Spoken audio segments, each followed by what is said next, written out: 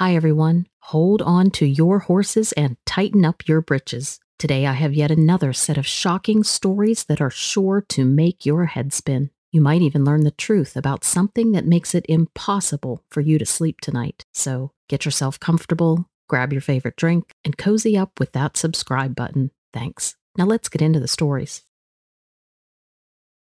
To start this out, I grew up in West Virginia, and I've heard all the stories about the creatures in the woods. My grandfather was superstitious and always told me that the land we lived on did not belong to us. I kind of brushed all the superstitious stuff aside because I never saw or experienced anything personally. That is, until about a week ago when something bizarre happened.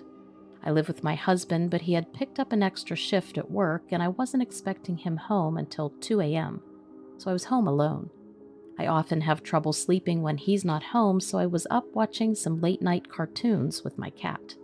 It was about 11 o'clock at night when I heard my husband Jim call my name. I was surprised that he was home so early. Usually he sends a text when he's on his way. But I yelled to him that I was in bed watching TV and then just waited, expecting him to walk through the bedroom door. A few minutes passed, but he didn't come in. I called for him again and waited for a response. For a moment, I thought I might have imagined hearing him call my name, but at the same time, part of me was on alert. I muted the TV and I listened carefully for any sounds from downstairs. After a moment, I heard him call my name again. Yes, it was the exact same voice I've heard every day for the past 3 years. I was instantly at ease. And then he called my name again. There was no inflection in the voice, though, nothing to indicate what he was calling me for. It sounded a bit off, too, but I just figured he was tired or something. "What is it?" I finally yelled. I was sitting on the edge of the bed now with the remote in my hand. He called my name again, but this time it sounded further away. I finally stood up from the bed and I walked over to the door. I flipped the hall light on, and just so you know, I watch way too many horror movies where they all walk around in the dark, so I wasn't about to do that. I looked down the stairs expecting to see Jim standing there, but the hall was completely empty. So I slowly started walking down the stairs. I was on edge already, and now I was getting worse. Something about this was totally creeping me out. I called out for Jim again, but didn't get a response. I walked through the house and I flipped on every light looking for him. Eventually, I made it to the kitchen. I turned on the light and instantly noticed that the kitchen door leading outside to the back of the house was cracked open. Every part of my body screamed at me to turn around and go back upstairs, and I wish I would have listened, but I moved forward. I knew I heard Jim, and I wasn't going to go back until I saw him in case something was wrong. I opened the kitchen door the rest of the way and stood there in the doorway. We lived right at the edge of the woods. My grandfather owned the house before us, and he passed it down to me, and he had built a large barn where he used to raise goats. I stared at the barn for a moment, wondering why in the hell the light was on out there. We don't use the barn at all. It's old and rickety, and the wood is waterlogged and rotten. It isn't even safe to use for storage. I yelled for Jim again, but didn't get any response. All I could think about was why he would be in the barn this late at night, let alone home yet from work. I slipped on a pair of boots sitting by the door and started walking towards the barn. The closer I got to it, I could hear these shuffling sounds inside, like somebody was walking across the old crunchy hay. I heard my name being called again, but this time it didn't come from the barn. The voice came from the woods beside me. I stopped mid-stride with my eyes locked on the open barn door. I was about halfway between the barn and the house and completely petrified. And then, without any noise leading up to it, the light in the barn shut off. And now in the darkness I could see a pair of glowing yellow eyes. I immediately turned and booked it back to the house, slamming the kitchen door shut and locking it. I grabbed one of the kitchen knives and I hurried up the stairs to grab my phone. I was about to call the police when I saw a message from Jim. He had texted me saying he wouldn't be home until 7 a.m. because he was able to pick up overtime hours. He said don't wait up for him. It felt like my heart stopped beating when I read that. I knew for sure now that whoever or whatever had called my name wasn't Jim. I immediately dialed 911 and I explained to them that someone had just been in my house, calling my name, and that I had seen someone in my barn and asked them to send a patrol car right away. One of the downsides of living in a small town in the country is how far you are from everything, how isolating it can be. It took 30 minutes for the police to arrive. It felt like hours. I was crouching on the floor in the corner beside my bed with the knife in my hand. The entire time I was waiting for the police, I kept hearing Jim's voice call my name. It felt like it grew more desperate every time it called, and it was horrifying. As soon as I saw the lights from the cop car, I ran outside to safety. He walked the perimeter of my property, but said he didn't see any signs of anyone. And even more terrifying, the barn didn't look like anybody had stepped foot in it in ages. He told me to get some sleep, and I could tell that he thought it was all my imagination. Well, I didn't sleep at all. To be honest, I drove over to where Jim works and just sat in the car in the parking lot until he was off. I don't know who or what I'd seen and heard in our house that night, but I know it had to be something supernatural. Oh yeah, and by the way, we've since gotten a German Shepherd who now never leaves my side. I should start by saying that I'm not typically prone to believing in stories of strange creatures. I mean, I've always been a serious person with a serious job. I'm a chief warrant officer, and I've been in the Navy for 25 years. I've spent plenty of time in the wild. I started hunting with my dad when I was 12.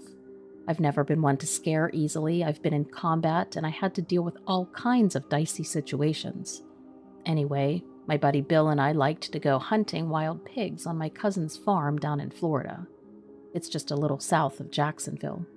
I would never go alone. It's a two-person job. One person would man the spotlight and the other would have a rifle. We would roam through the cornfields until we heard animals rustling around, and then we would hit them with the spotlight and take our shots. The time I'm talking about, we went out on a night in January. It was pretty cold, probably down in the 40s. We drove out there and then we walked out to a field where we had known the pigs to hang out. We settled in to listen. There was no moon, and it was cloudy, so it was just about as dark as you could get. It was just the right conditions to get the pigs. It wasn't too long before we started hearing some rustling and grunting. Bill hit the spotlight, and we saw 5 or 6 pretty big pigs. I had my rifle ready, and I fired at the biggest pig, and I downed him with a shot behind the ear. The rest of the pigs panicked, and I got off about 3 more shots, but they went kind of high, and the pigs made it to the tree line. My ears were ringing and my adrenaline was pumping. I was really wishing I had gotten more than one. We started walking toward the one on the ground, but as soon as I took a step toward it, we heard a scream. It was a loud, angry scream, and it sounded like it was close. I was like, "What the hell is that?" And Bill looked at me, all freaked out. He shone the light around and scanned the open field and the trees at the edge. We couldn't see anything. He started to say something, but then we heard the scream again, and it seemed even closer and louder. It was really loud, but really raspy too, like if you went to a football game and screamed and hollered and wound up losing half your voice. And the next day you tried to scream as loud as you could for 10 seconds. That's what it sounded like. Bill said, "Give me your pistol, we need to get out of here." I had a pistol on me along with the rifle. I handed him my .45. But I said, "What about the pig?" He said, "Screw the pig." We were about a mile away from the truck on a 1,000-acre farm, with some kind of demon thing screaming at us in the pitch black. We started to feel panicky. We found the track we had followed in and started to walk away fast, but we kept turning back to scan the area, thinking we were about to see something come after us. And then we heard it again, and turned around, and we saw this thing on the path about 50 feet away. This creature was only about 4 feet tall, but it was staring at us with these crazy red eyes. It had spikes down its back with leathery gray skin. It looked hairless to me, and it gave us this weird grin, and I swear it looked like it only had like 3 long teeth in the front of its mouth. Its hind legs looked huge. It was like we were paralyzed trying to figure out what in the hell we were looking at. And then Bill remembered that he had the pistol, and he raised it, and the thing took off into the corn. We finally came to our senses and started running full speed toward the truck. I don't remember if there were any more screams, My adrenaline was way up, and all my focus was on running as fast as I could without tripping or falling. We made it back to the truck, and I hightailed it back to my cousin's house. On the ride home, we were trying to calm ourselves down. But Bill just kept saying, "What the hell was that? No freaking way that was a hog." And all I could say was, "It sure wasn't." We got back to my cousin's house where they had made a bonfire, and we were standing around. We must have looked pretty wild-eyed because my cousin came over and handed us 2 beers right away and was like, "Rough night? Did you get a pig?" "Yeah, we left the pig out there. Maybe we'll get it in the morning." He looked pretty confused, and then we both just started telling him about the crazy screaming, and he said, "Yeah, raccoons can make some really wild noises." Then we told him what we saw, and he seemed to get a little pale. And he started telling us about this weird thing that had happened with his neighbor's sheep the week before.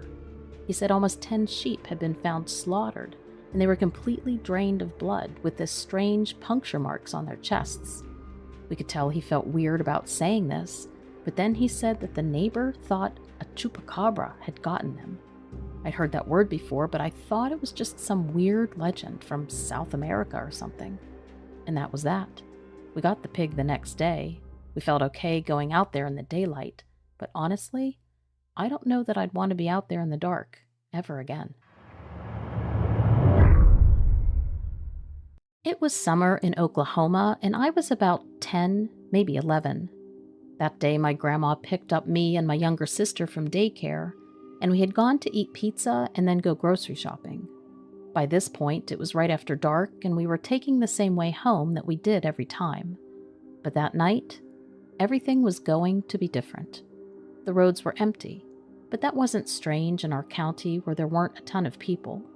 I always loved the way the trees lit up when the headlights hit them, and I was watching them out the window as we drove by, trying not to be dizzy as they raced past. We were in Grandma's truck, and so my little sister was in the middle seat, and she was playing around with the radio. Par for the course for a little kid. She got bored easily. But what wasn't normal was when Grandma looked up and started pointing. Of course, this caught my attention. I looked up too, but I couldn't understand why she was freaking out at first. But it didn't take me long to figure it out. Up ahead, above the tree line, we could see 3 lights. They were just floating there in the sky. And that's when I noticed that my hair started to float up a bit, like it was staticky, and everything around just felt wrong. The trees weren't moving. I heard my grandma gasp, and then she pulled off the road and into this open field next to us. We sat in the truck, and we both watched as this thing stayed in one place, just hanging there in the sky. Also, it was creepy quiet. You couldn't hear any noises coming from the thing, like you would if it was a plane or a helicopter, or any animal noises around either. It was as if we were in this silent bubble, watching the thing hover there in one place. There was no movement, no wind, just absolute stillness. I couldn't believe my eyes, and Grandma obviously couldn't either.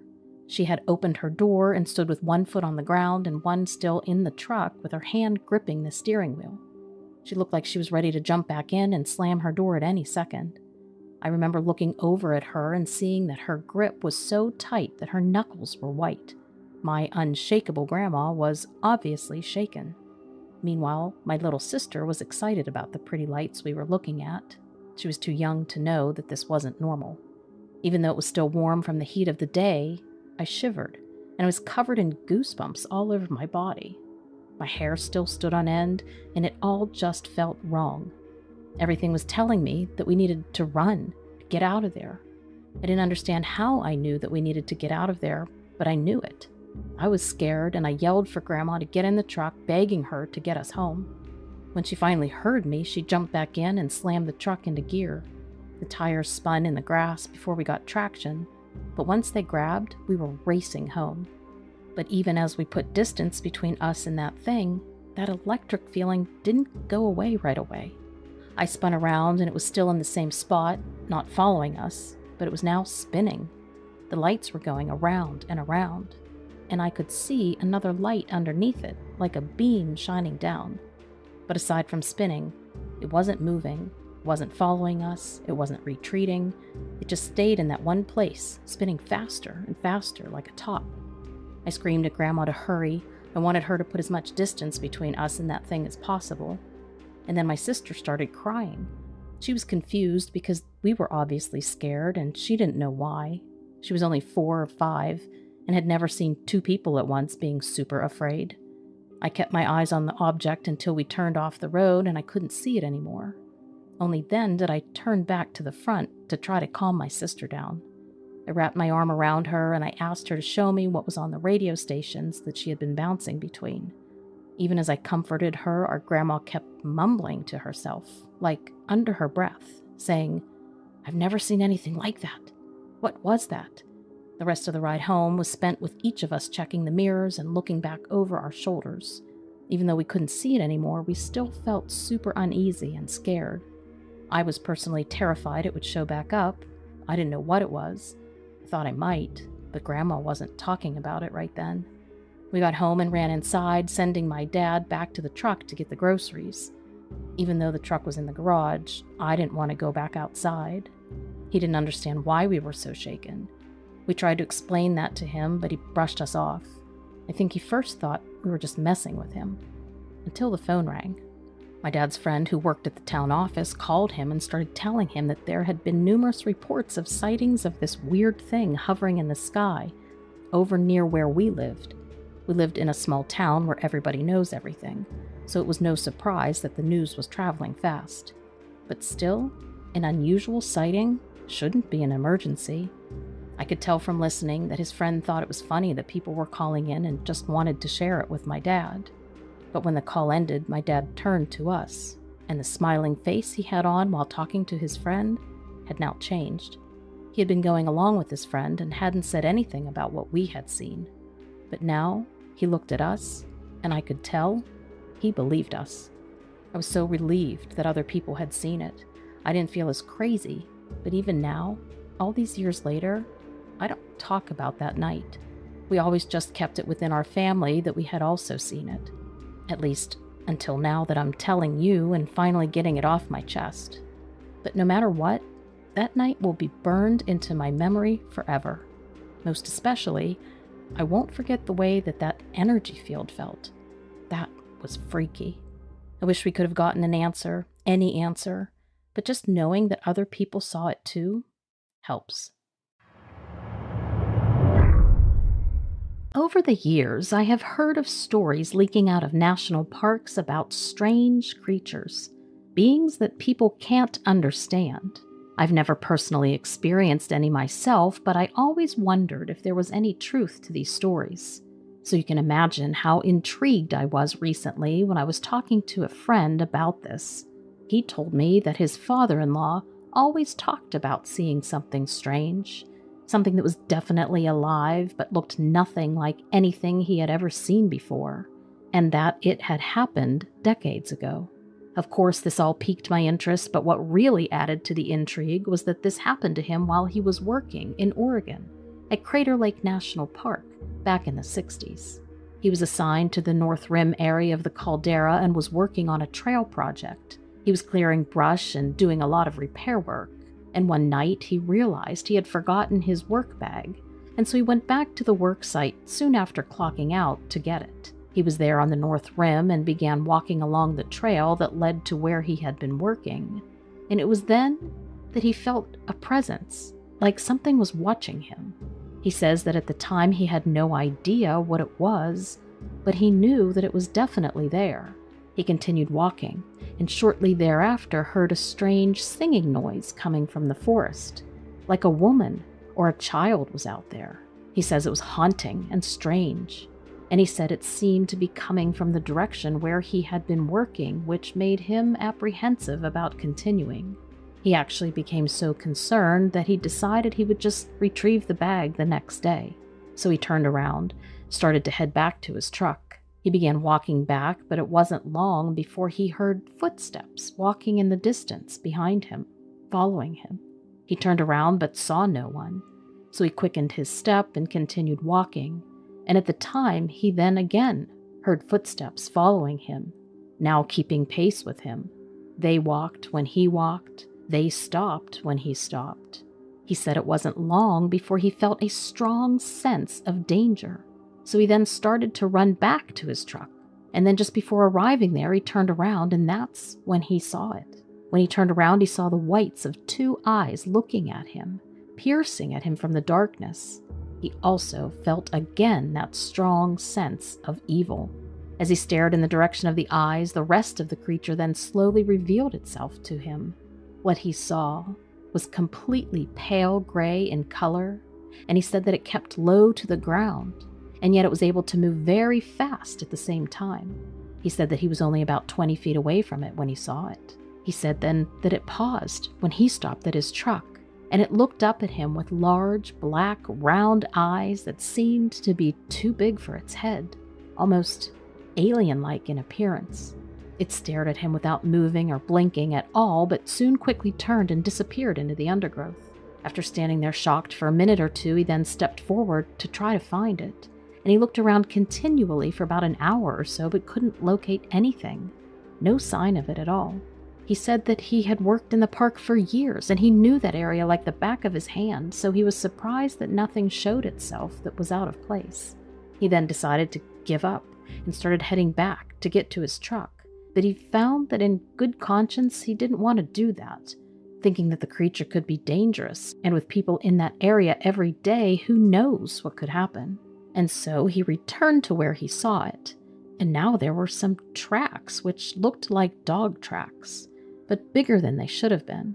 And also what struck him as odd was that it looked like there were only 4 toes on each print rather than 5 that you would expect from a normal dog. So after looking at these tracks for a few minutes, trying to work out what made them, he had this very strange sensation while standing there.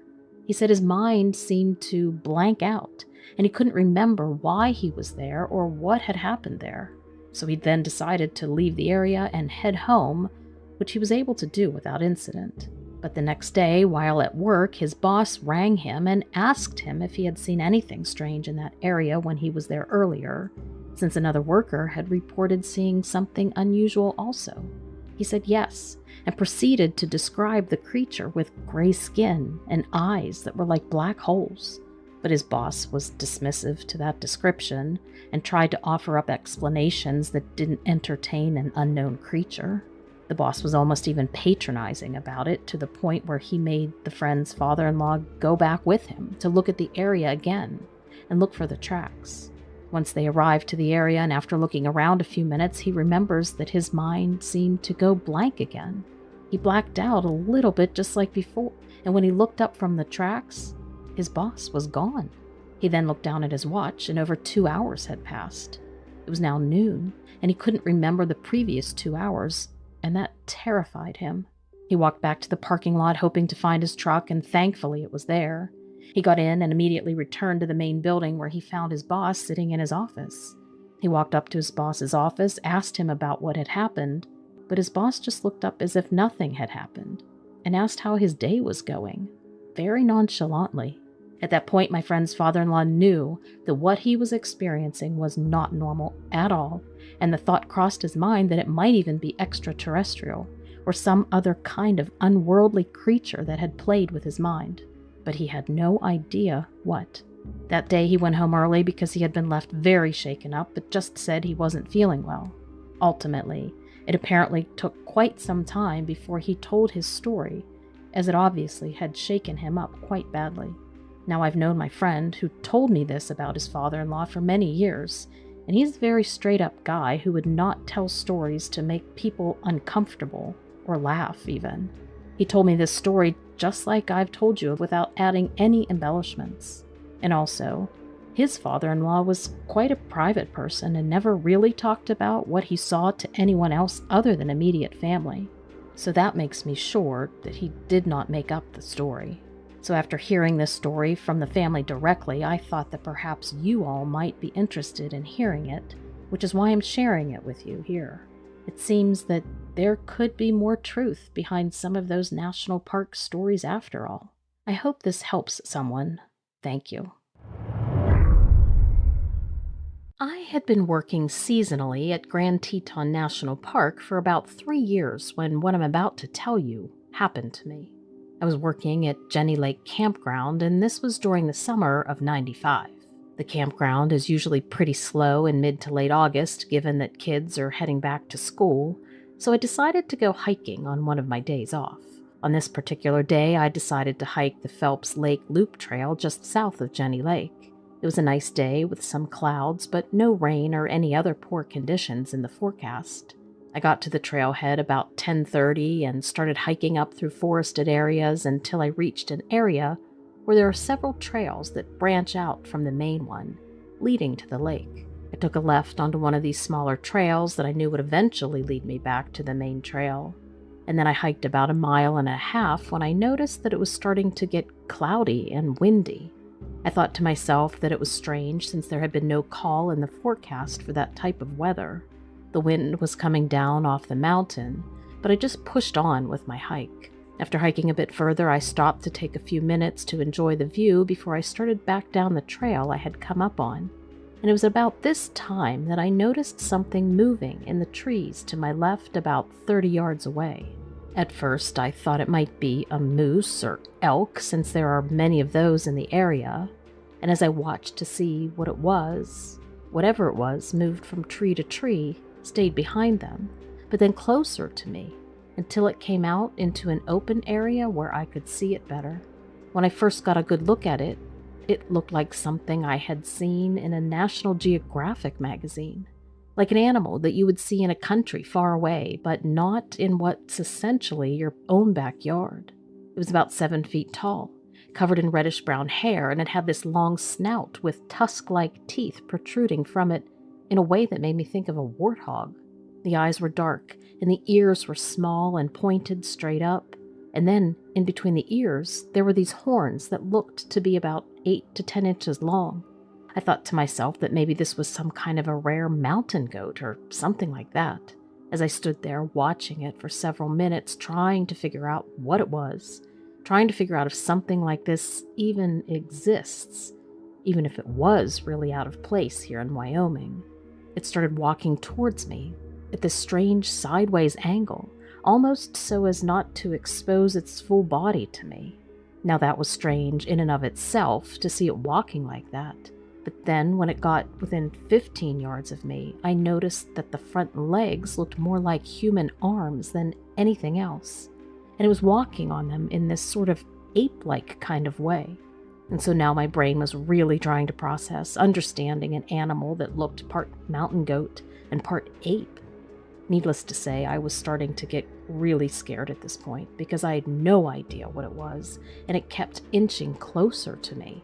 And then when it got within about 10 yards of me, I noticed that the horns were actually quite pointed on the tips, and the creature was starting to hold its head down in a way that the tips were pointing right at me. At this point, I thought for sure that this must be some sort of a rare breed of mountain animal or something like that, since there's no such thing that should exist like this. As it came even closer to me, now only 5 yards away, I could see the eyes much more clearly now, as it would periodically look up at me, presumably to keep me in its sights. And then it looked almost human-like, except for the fact that the eyes were very large and lifeless, black as coal in color. The face also now looked sort of ape-like. The mouth was open. I could see these tusk-like teeth, though, again. And it had this strange odor that reminded me of a wet dog mixed with something else that I can't really describe. I thought to myself, if this thing attacks me, I'm dead. And just then it proceeded to do something that scared me even more than when it was coming at me with its horns pointed at me. It held its head upwards towards the sky and started making a sound that sounded like a cross between a human scream and an ape's hoot or howl. At this point, I turned around and ran as fast as I could back down the trail towards the main junction. I didn't look back until after I had run about 1/2 mile down the trail, away from where I had originally encountered this thing. When I did finally look back, there was nothing to be seen. All was quiet and normal looking. So I continued hiking down the trail, which was about another 1.5 miles, until I reached where my car was. I didn't tell anybody about this encounter when it happened. Not family, not coworkers, because they would have thought that I had been drinking or something like that. My coworkers especially would be skeptical since they all knew that no such animal existed in those mountains, at least according to most people who live around there or work at the park. So I just kept my head down and continued doing my job. I even continued doing it every summer until I was in my late 20s and finally settled down and got married. I was eventually able to push this experience to the back of my mind and only think about it as if it was some movie I had watched or a story I had read. But then, a few years later, when the internet got more popular and after listening to some stories on your channel, Lilith, I realized that I may never know exactly what I saw. It doesn't seem to fit any exact description I've heard from anyone else. But I do know that it wasn't a mountain goat, or an ape, or any other animal native to those mountains. It was 100% something else entirely. Hi, Lilith. I'm just sending you here a quick explanation of something really strange that happened to me about 5 years ago. I was at my friend's house having a bonfire, and we were all sitting around, relaxing and talking, when something caught our attention. The sky to the west looked like it had been completely lit on fire, but there wasn't any lightning or thunder, just this huge red glow. We had a really good view of it too, because this took place in Montana, where the sky is huge and you can see really, really far in every direction. So it seemed like whatever this was would start high in the sky and then move down towards the horizon very quickly. We watched this for about 15 minutes as it kept moving up and down repeatedly until it disappeared behind some trees. Now, we were at his house all the time, and even after that first night, we would still see lights flashing around his property, but nothing like what we saw that first time. And then, a few months later, he got called into work early one morning. We had all spent the night there. We were all awake when he got up, so myself and another friend decided to go out riding ATVs before sunrise. That's sort of common to do here. So we went out to a trail that goes through some state land where you can ride pretty much wherever you want. We were about halfway through when we came to a clearing and saw something in the distance that looked like it was on fire, but there wasn't any smoke or smell coming from it, just that same red glow that we had seen before. And now this thing was hovering just above the ground, and then as we were watching it, all of a sudden it darted straight up into the sky and disappeared behind some low-lying clouds. I've never seen a UFO before, but I knew right away that that's what this was. I was sure of it.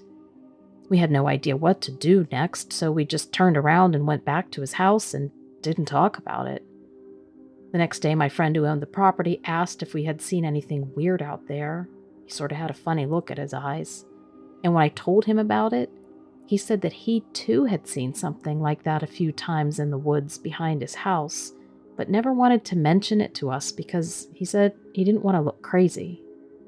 He also said that one time he was driving down a gravel road on his property at night and saw lights flashing around him, but he couldn't see what was causing them that time. So after all of that, we would see strange things from time to time, but nothing else as crazy as those first two incidents. Oh yeah, and one last thing. My friend who owns the property has been having really strange electrical issues with his house for a while now. Lights would go on and off by themselves, appliances would turn on when they weren't plugged in, etc., etc. He thought it was just faulty wiring or something like that until he started having issues with his phone too. His phone would ring, but then there wouldn't be anybody on the other line. Then the call would hang up without him even disconnecting. I'm not sure if this is related to what we saw, but those incidents happened about the same time as everything else that we saw and heard. So I'm guessing there's a connection. Thanks for being willing to hear my story because my friends are honestly sick of it. My fiancé and I took one of our bucket list vacations last winter near the Canadian border so that we could visit Niagara Falls. We were staying in a small log cabin, part of a campground, and planned on skiing and playing around for the weekend. Unfortunately, that isn't exactly how things worked out. Initially, everything was great. We got there early, moved in, and nothing seemed out of the ordinary. In fact, me and my partner were having an excellent time. That is, until nightfall. We were outside grilling, figuring out how to keep a fire lit. Neither one of us are exactly camping experts. And then we began to notice something awry. At first, all we could focus on was the smell, the horrendous, inhuman stench of pure rot. It was foul, worse than a skunk, worse than finding a dead mouse in your basement, just putrid. It seemed like it was far enough away at that point, just sort of wafting, but that definitely doesn't mean it wasn't unnoticeable. Immediately I wanted to go inside. I'm somewhat of a scaredy cat myself, and frankly, I had no interest in finding out more. My fiancé, on the other hand, is much braver than I, annoyingly so, and wanted to see what was the matter. They insisted that it might be a hurt animal, or if not, just something interesting to look at. Luckily, at this point, I talked her into waiting until the morning to investigate anything. After we finally managed to get the fire lit and have a few roasted marshmallows, we talked about heading in for the evening. Moments later, just as we put out the fire, we began to hear the oddest, most artificial cry for help. Help me! I don't know how to describe it really, but I'll never forget how the voice made me feel. Unsettled, off, it was unnatural, like it was clear someone or something was mimicking the yell. Now, I've seen far too many horror films to go wandering into the forest looking for a mysterious wounded person, but my fiancé, she wanted to see what was going on, and I wasn't going to let her go alone. So we agreed to only walk as far as we could while still seeing the cabin, so that we would still be lit up by the general property. I wasn't going to go anywhere too dark, and luckily my partner at least agreed that once I got a bad feeling and ran off with my tail between my legs, she would join me. So there we went, towards the direction of the ominous yelling and evidently the same direction as the foul odor that seemed to grow more and more repulsive by the minute. This just convinced her that whoever it was, yelling for help like that, was injured in some gruesome way. Also, I don't want to sound like some uppity homebody who just isn't used to the smells of the great outdoors.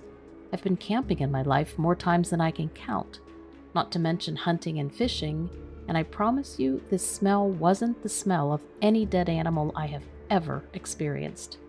My nostrils practically burned in reaction to that rot, and the closer we approached, the more eager I was to get the hell back to the cabin.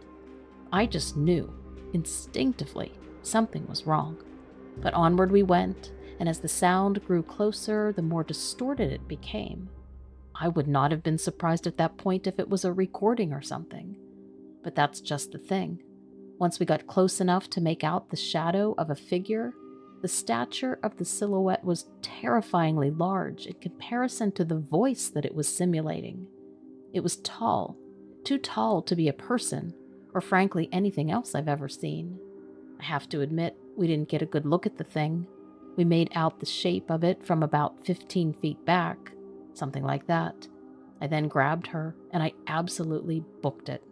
Now, I could be wrong. In fact, really, I hope that I am, because by the looks of it, that thing, whatever it was about 8 feet tall, with antlers.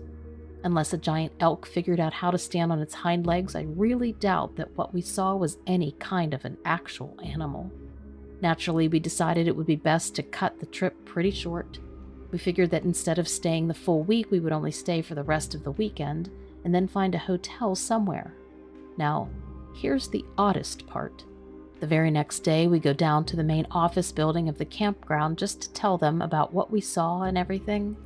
The guy looked uninterested as hell, until I said the word antlers.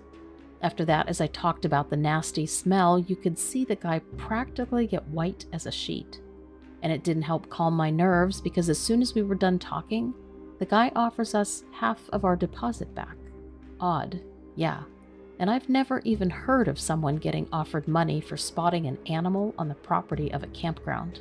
I will admit, the following night, our last night, in a lot of ways, it was normal.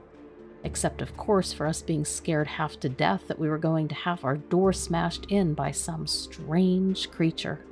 Moral of the story is we are never heading back to that campground. Hell, never that part of the country, if we can help it. Who knows what could have happened if we actually approached that thing. So just be careful when you're up in the east and watch out for that stench. Nothing good will come of it. I can tell you that. My best friend lives 5 minutes away from me. It's super easy to get to their house, just 2 back roads and a left turn. But I'll admit, the second of the 2 roads is lined with trees and can be a little creepy to drive at night. Regardless of this, I always drove the back roads. Driving the opposite direction took significantly longer, and I'm 24 years old. At this age, I really have no excuse to avoid a road solely because it's in the woods and feels creepy. Well, that was until last night. It's hard to put the encounter into words without sounding crazy, even though I've always found cryptids fascinating. I thought creatures like this were just for fun, stories to tell around a bonfire. And not only that, but I live in Delaware. I mean, nothing out of the ordinary ever happens here. I'm making a left onto this back road, and I remember thinking it was eerily dark. I look up at the sky, and it must have been a new moon or something because it was bare. Not even a star to look at. Not to mention, the most putrid smell was in the air. I thought for sure somebody must have hit a skunk or the old creek had overflowed. After a few seconds of driving, I flash on my high beams because I can hardly see, and that's when I saw it. I slammed on my brakes, my breath caught in my throat. It was like, for a minute, everything stopped. It must have been every bit of 8 feet tall, reared up on its back legs in the middle of the road. I guess in situations like that, your brain does everything possible to explain away what you're seeing. As much as I would have been relieved to say this thing was a malnourished horse, it wasn't. While its face did look like a horse, it had these horns protruding out of its head, wrapping backwards, almost like you'd expect to see on a goat. And while I can't be certain, it looked as though its skin was scaly, not furry, because of the way it clung to the bones underneath. Despite how skeletal this thing was, my brain was racing, seeking any explanation possible as to what it could be. And that's when its wings jutted out. They were bony, tattered, ripped in several places from what I could see. I obviously knew there was no way a bat could be this big, but perhaps the scientists were wrong, and pterodactyls weren't extinct. Like I said, my mind was trying to explain this away any way it possibly could. I wasn't sure the thing would be able to fly with how beat up it looked, but I was not sticking around to find out. It felt like an eternity had passed since turning down this road, but I know in actuality, it must have been 10 seconds max. Yes, it was as though my body had forgotten how to work a car. I couldn't for the life of me figure out how to shift into reverse. And as the danger I'm in starts to settle over me, I panic. My palms are now sweaty. I'm breathing heavily and desperately trying to get the car out of drive. I likely fumbled around for only 5 seconds, but in this situation, that was far too long. I look up, and the creature slowly rotates its face to face my car, and its piercing yellow eyes lock with mine. Screw the reverse. I knew if I wanted to live this time, it was now or never. I slammed my foot on the gas, and I thank God every day that there was this small clearance on the side of the road before the trees began. My car lurched off the cement onto the grass, and I completed the fastest U-turn imaginable. When I'm finally facing the opposite direction, I launch my car back up onto the road. I'm thinking to myself, if I stay in the dirt, my tires might spin, and that is time I cannot afford to waste. Since having turned the car around, the road in my rear view fell pitch black once again, besides 2 glowing dots. I knew they were the creature's eyes, still looking in my direction, and what's worse, they started moving. To say I'm lucky that nothing or nobody was in front of me while driving is an understatement. I wouldn't have seen them if there was, because my eyes were glued to the rearview mirror. At first, the eyes seemed to bounce up and down, a movement that told me the thing must have been galloping towards me. Despite my anguish realizing this, my foot did not waver. A quick glance at the speedometer told me I was already at 95 miles an hour, and I had no intentions of easing up. Suddenly, the eyes stopped moving up and down, and instead they shot straight up into the air, out of sight of my rearview mirror. The pit in my stomach became astronomically bigger as it dawned on me that this thing was now in the air. As much as I was terrified to exit the safety of the car, I knew that at that point the most logical decision was to get home and back to my house. At the very least, my parents would be there, and I wouldn't be facing this thing alone. As you can imagine, I got home in record speed, and I didn't even pause to think when I threw my car in park and ran inside without even turning it off. I made so much commotion my parents were at my side in an instant, and I sobbed endlessly before being able to recount the night's events. It's now been 4 months since that happened, and I see a therapist 3 times a week to manage my fear of leaving the house. I'm doing my best to implement the best practices I'm given, but one thing is for certain: even when I work up the courage to drive on my own, I know I will never be driving that back road again. Before I really get into my story, I'll give you a little bit of a backstory and info on me. I'm a 33-year-old software developer. I moved here to Mississippi to help with a software company, but originally I'm from California. I pride myself on being a good Christian man, and I love the Lord. He's blessed me with a beautiful wife and 3 boys. They're all my pride and joy, and because of this, I firmly believe in hard work and good traditional living, doing good works, and being a good person. So one day I decided to take my sons out shooting with my brother and his 2 boys. All the boys are aged between 9 and 14, so you can imagine it was quite boisterous and lots of energy. It was a good day out until something happened. I believe there's evil in this world, and what we encountered that day was something not of this world.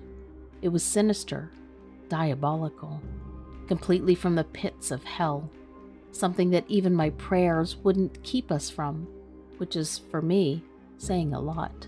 So let me get into the story. So we were walking through the woods. I had my rifle in hand.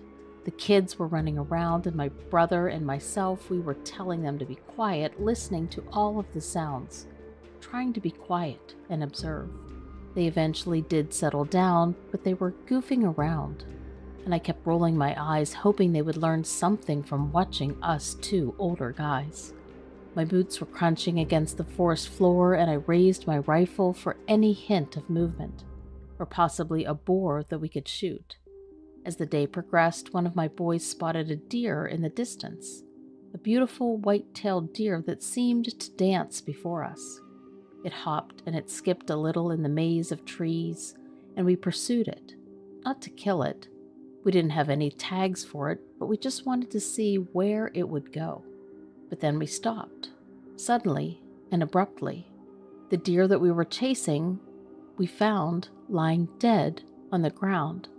I was going to use this opportunity to teach my sons about tracks, but this deer was already dead.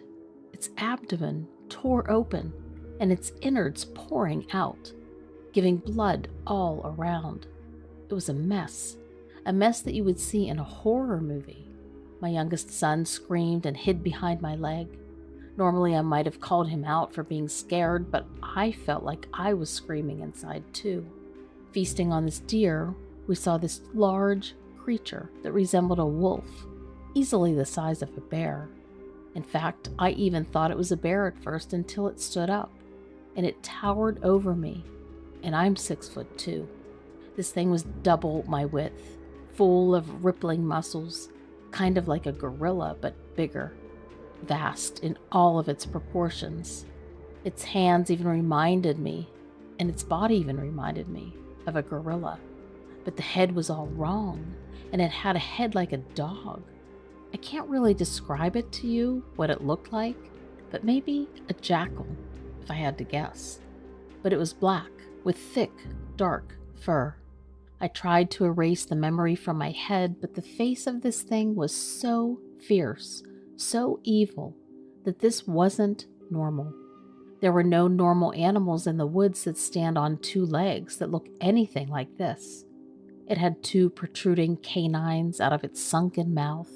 After maybe not even more than a minute passed, this thing turned to look at us, as if giving us a signal with its facial expression to not come any closer, to leave it alone. It had a very annoyed expression on its face, and it just looked at us in an intense glare. My kids were crying.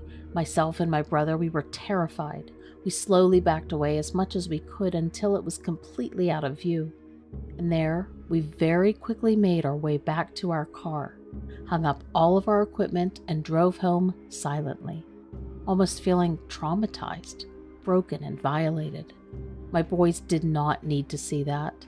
They have no idea what they even saw, and I was bombarded with questions after questions, worried that this thing would come back home to where we were and our safety and get them. Or worse, follow us home. I had to assure the boys that this was something else. This was something that was not going to come back and get us. But since then, my one son has lost all interest in things, and he now spends his time drawing and crying a lot. I believe that they have some serious trauma issues from this, and trust me, it's been really tough to even get any kind of a therapy for them. I too have bouts of anxiety and panic attacks for the first time that I've ever had in my life. It's the not knowing what we saw that is the most troublesome. I almost wonder if I will ever feel okay. I know that the past years have been tough, but this experience alone has been far worse than any virus. I still see this creature, its face ripping open that deer, and it makes me break down sometimes. I haven't really explained this to my wife because what do I even tell her? I don't even know what's wrong with me. I don't have the words. I feel like this experience has changed me, like I'm marked, whatever that means. And if you have encountered this creature yourself, I would love to hear your experience and to share my experiences with you. Thank you. I remember it was a muggy August day in the mid-'80s. I think it was around 1986. My mom and I were driving from our home in Rochester, Indiana to Muskegon, Michigan to visit my grandmother for a few days. I was around 17 years old at the time, and I remember that I had just gotten my license. So even though the trip would take about 3 hours, it was a good trip for me to get some experience.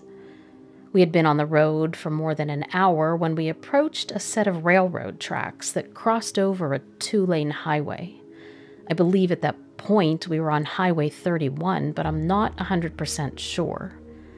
As we got closer to the crossing, I noticed something large and dark moving along the tree line on the far side of the tracks.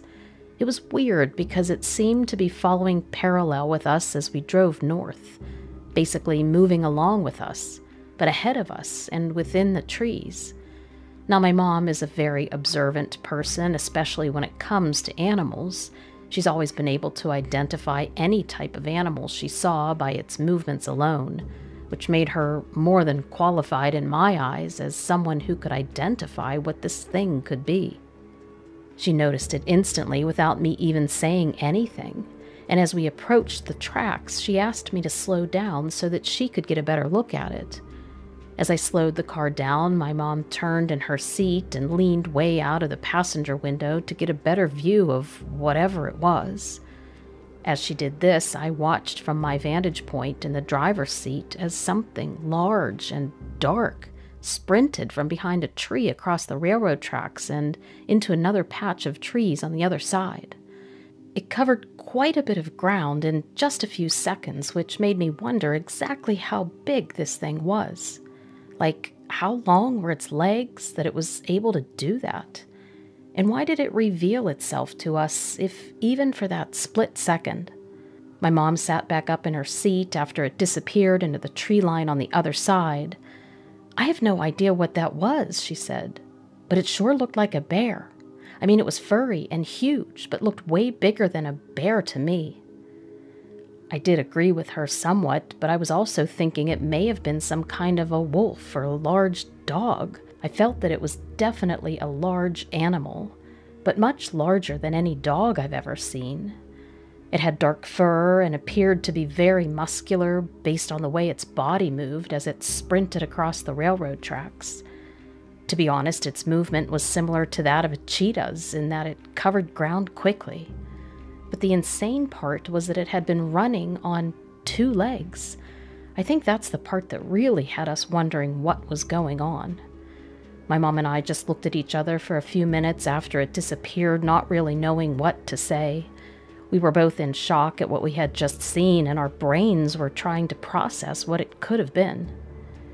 After a few moments, my mom said she wanted to go back and retrace our last 500 feet of the drive or so, just to take another look and be sure that there wasn't just something out there that had messed with our brains, like a dead tree or brush blowing around. I was hesitant, and I knew in my heart that there was no real logical explanation for this. It felt real, but not real at the same time, which was equally terrifying. And I didn't want to get too close to whatever that thing was. But my mom was insistent, so I turned the car around and slowly drove back. When we got there, we instead stopped the car and got out to take a closer look. I was not okay with this. But there was no sign of the animal anywhere. No footprints, no fur, nothing. It was as if it had just vanished. And that's when we heard a noise that I will never forget. It sounded like a woman screaming, coming from the direction of where we had seen the animal last, where it disappeared into the trees. We both just looked at each other for a few minutes, not knowing what to do, and then my mom said, "Now it's time to go." So we got back in the car and drove off as fast as we could. I basically gunned it past the spot where we had last seen it, hoping and praying that it wouldn't show itself again. Luckily, all went well. We got past that intersection of trees safely, and we were able to continue on to my grandma's. We didn't say much to each other after that. I think we were both still in shock from what we had seen and heard, thinking in our own minds about what just happened. We mentioned it to my grandmother, but she didn't seem to take us too seriously. I mean, she was kind, but basically moved on to another subject rather quickly. So that sort of woke us up, and we never really talked about it again after that day. And to this day, I still have no idea what we saw. I do know one thing for sure, it was not a bear or a dog, at least not the kind that we know of.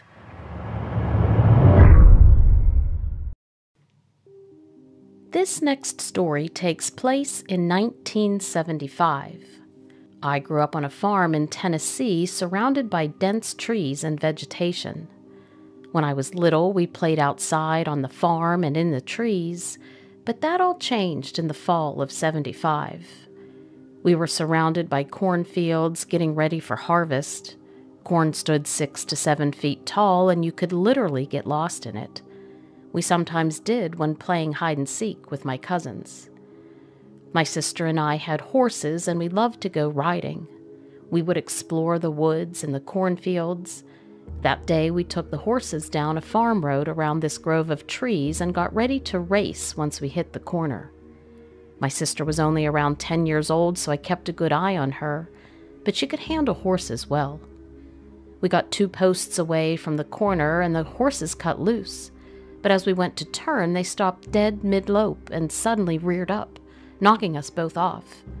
I still hung on to the reins and quickly got up to help my sister. She grabbed her horse. It was backing away, throwing its head. Mine was acting the same way. I struggled to get my sister up on her horse and keeping control of mine as it turned in circles. As I turned in circles trying to calm the horse, I saw it. All I said was, "Get on your horse," and threw my sister onto her saddle. She started crying, terrified. I let her horse go so it shot back to the farm, like a racehorse at the gate. Luckily, she was able to hold on and made it back to the barn safely. I struggled to get on mine as I couldn't take my eyes off the thing at the edge of the woods. It was huge and hid behind a cedar. I couldn't really see its eyes, but I know it was watching me. I finally got on my horse, absolutely terrified. I let my horse go, and she shot off towards home. Dad was already coming out of the house as my sister was screaming, "There's something in the woods! There's something in the woods!" I wasn't faring much better, crying in terror. We were kids and freaking out as kids do. My sister was clinging to my dad. The horses were worked up and still wide-eyed and trying to get away. Dad told us to get them in the barn until they calmed. We ran back as Dad came out with a shotgun and said, "Show me where it's at." Being kids and under the impression that my dad was invincible, we did as we were told. It was terrifying, though, the thought of going back. So my little sister stayed with my mom. Dad drove the truck to where we saw it. My brother came too. But of course it was gone. Nothing. Dad and my brother went and investigated behind the tree, looking down and then towards the field. My dad stood 6'2" and the tree 10 feet, and that damn thing had to be at least 8 or 9 feet. They finally came back and told me it was my imagination, but I swear to God it was there and it was real. The next day, a couple of neighbor kids and I, armed with a shovel and an axe, searched those trees for the thing that had terrified us. We went to that tree. The heavy leaf cover was all messed up and I saw scratches on the tree. Dad later said it was just them scratching there, and I didn't argue. My dad was never a liar, ever. He passed away in 2018, and sometime after he died, my mom told my sister and I a story we couldn't believe. After we had seen whatever that creature was, a few weeks later my dad came home from playing cards with friends and neighbors in town. He parked in the garage, which wasn't connected to the house. As he was walking across the yard, and he heard something he's never heard. It was low, growling sounds that were getting closer and closer. It stopped him dead in his tracks. As he looked around, he felt like it was mocking him, making the sounds, but he couldn't tell what direction they were coming from. He told my mom he felt a darkness and fear like he had never felt before. He didn't want to scare us any more than we already were, but my dad was scared, and he told my mom, "Don't let the kids go in the woods." He kept the shotgun out that night and never usually did that. We weren't allowed into the woods, which was hard to do because the farm was surrounded by them. I do remember one night that fall, the horses were crying and running in the horse pen. Dad went out with the shotgun, but I don't know what happened. My sister and I never did race the horses there ever again. There was something there. I swear on that. Thanks for listening. I've never told this story to anyone. I was scared to tell anybody until now. I live in southern Michigan, just south of Kalamazoo, and I want to share with you something that happened to me when I was in the woods behind my house collecting firewood. Oh, and this happened about 7 years ago, by the way. It was in the early evening, and I was walking down a hill towards the creek when I heard something large moving in the woods to my left. It made a loud, crashing sound as it moved through the underbrush, and it sounded like it was headed straight for me. But despite the noise, I couldn't see anything at all. I stopped and stood still and listened intently, wondering what could be making such a commotion. The sounds stopped abruptly too, right when I did. But then they started up again. But they were on my right this time and now heading away from me until I couldn't hear it anymore.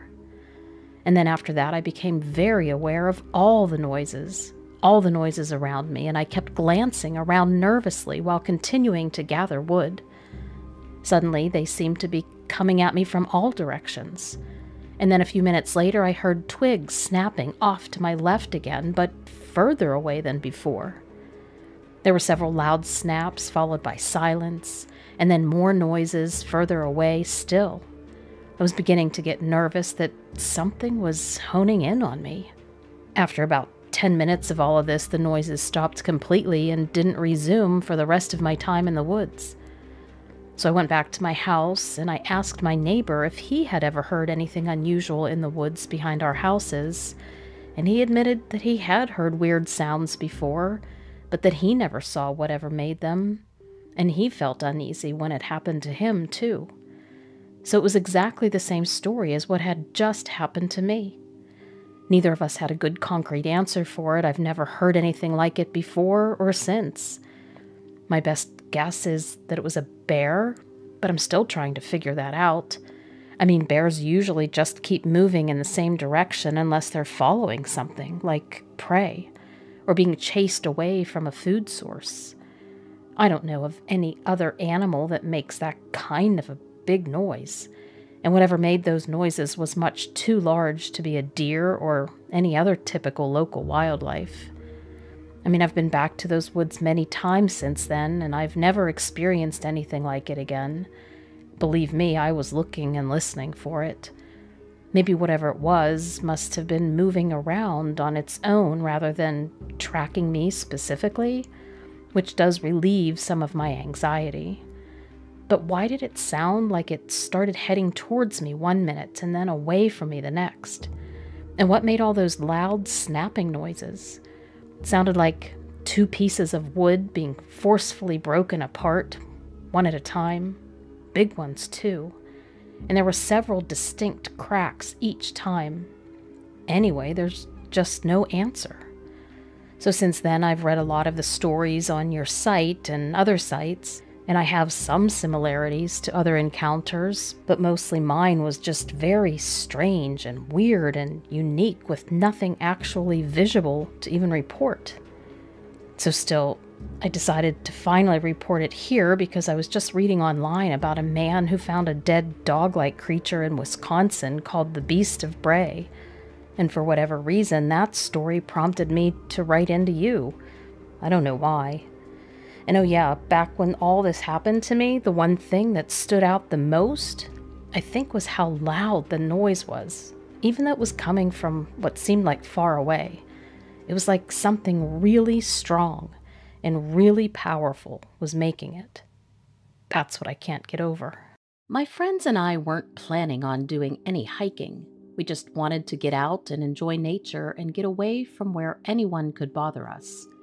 It was August and the weekend before college started back up again, so a lot of our friends were busy or already gone. Anyway, we were just driving around, hanging out, and decided to go for a short hike in Meeman-Shelby Forest near where we lived in Tennessee. We figured it would just be fun to wander in the woods, so we parked our car on a small gravel lot, found a trailhead, and headed off. We had no real destination, we were just wandering for the fun of it. So after wandering a bit, we came to this open clearing and decided that we wanted to hang out there, at least for a bit. We weren't hikers after all, and we didn't even have proper shoes on or anything. Jennifer even had on flip-flops. So we plopped ourselves down on some downed trees and just sat there laughing and talking. Honestly, we had no sense of time at that point, and before we knew it, the sun started setting. I don't even think any of us noticed it was happening at first, but once the darkness really started to set in, we all snapped to it a bit, and we realized we're in the woods, without flashlights, and we could now barely see 10 feet in front of us. So after trying to make ourselves feel okay by laughing about how ridiculous this was, and how stupid we had been, Jennifer pulled out her phone out of her pocket and turned on the flashlight. After some fidgeting, she gets it to work and turns around, shining the light directly in all of our faces. We winced, blinking as she did it. It went into all of our eyes. "You idiots, just turn on your flashlights on your phones." She was acting like she was the only one who knew how to do anything. But the next sound out of her mouth was a loud shriek as her phone stopped shining on us and illuminated the area next to us. We all turned in the direction of the light, and that's when we saw it. It was just behind the first tree, off to our left. It was huge and had sort of dog-like features, but human-like in shape. It had long arms with basically human hands, although they were covered completely in fur. And speaking of fur, the fur glistened like it was wet or something. But I'm not totally sure about that. I mean, I could have been confused because of how dark it was at this point. But despite the darkness, and for some reason, I do remember realizing for an absolute fact that it had eyes that literally glowed in the dark. Amber-colored eyes that had an intelligence to them, like when you look into the eyes of an ape and you feel like you're looking at a human. It was that kind of a feeling. The creature stood rooted, staring at us for a long time, just watching, probably to see what we would do. And then without warning, it let out this blood-curdling scream before taking a slow step towards us. The thing's head was scraping against the branches above it, which just didn't seem possible to me.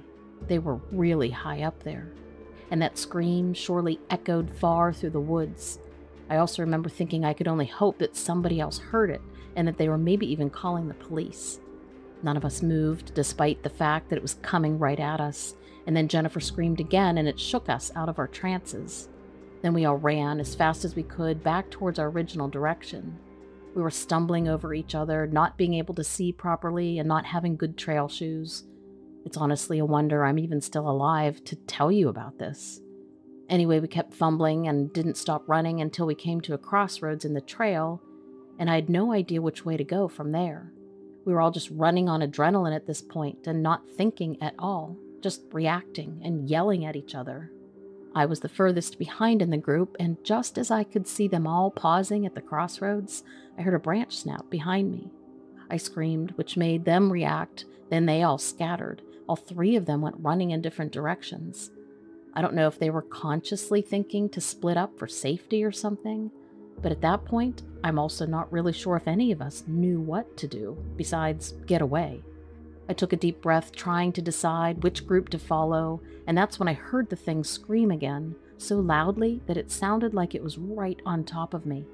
I swung back my head and realized it had been pretty much on top of me the whole time, but only made the sound just then. It glared back at me and hissed and growled and stomped its feet. Thank God I had enough wits about me to start running again. I'm not sure how far I ran or how long, but I do know that the thing kept up with me, hissing and growling the entire time.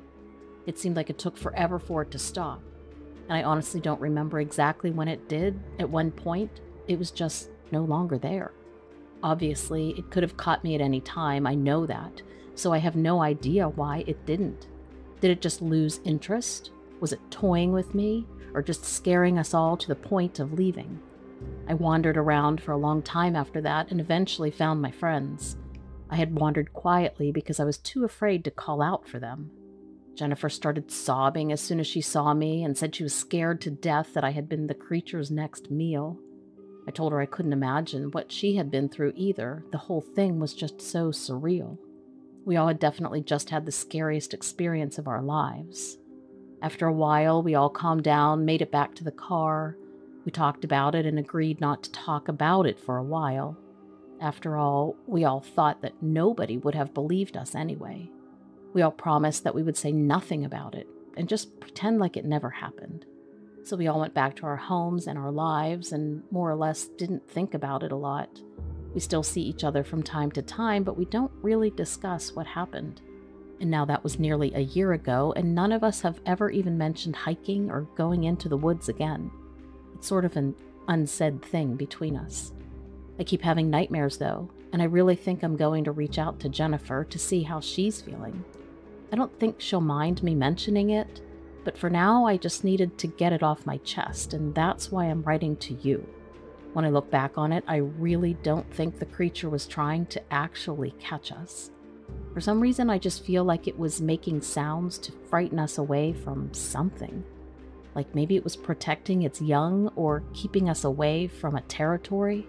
Who knows? The bottom line is that I'm not sure what it's protecting out there, but I am sure that I'm never going to find out. I honestly don't know if I ever want to hike at all, ever again.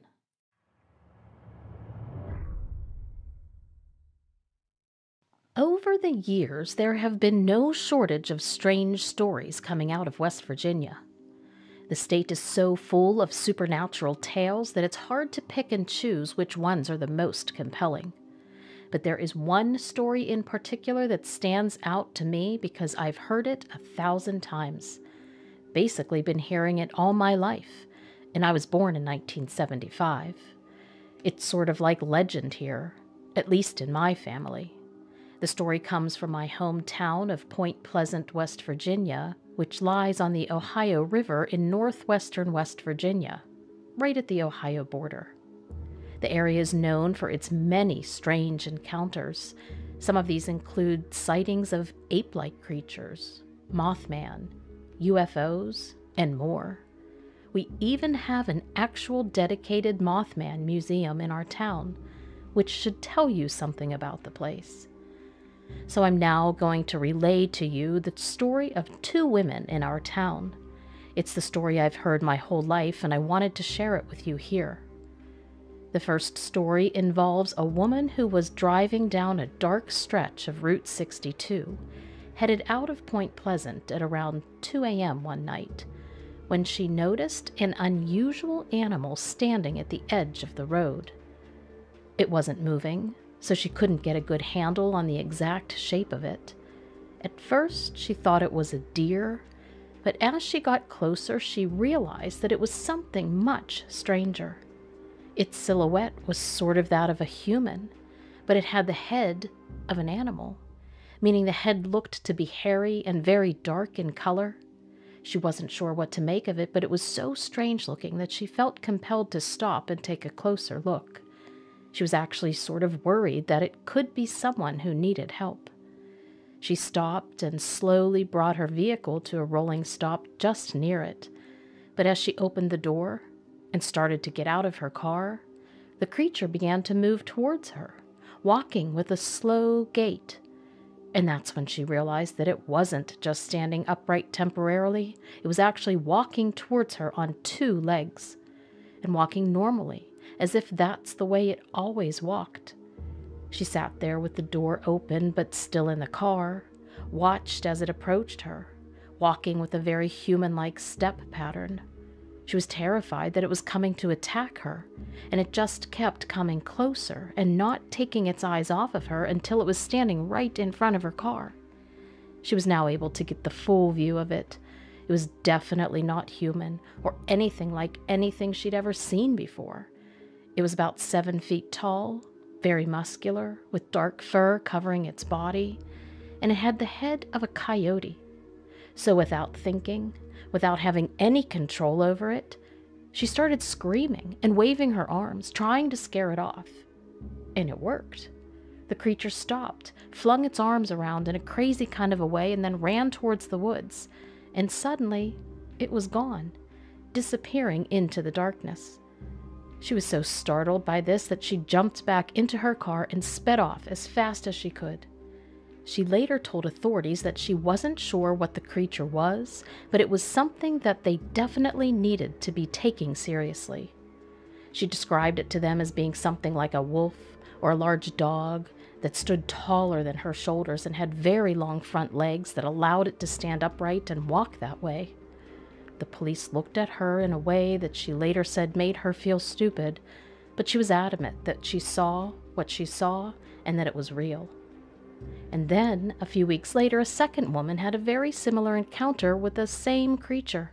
She too was driving on Route 62 late at night when she noticed something strange standing at the side of the road.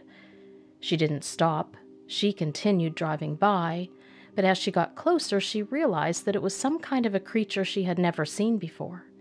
She described it as very tall, this one standing at least 7 feet tall with the head of an animal, but she couldn't tell what kind either, and it too began walking towards her on two legs.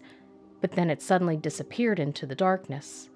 Now, she never did get out of her car or scream, but it was basically the same story occurring in the same area.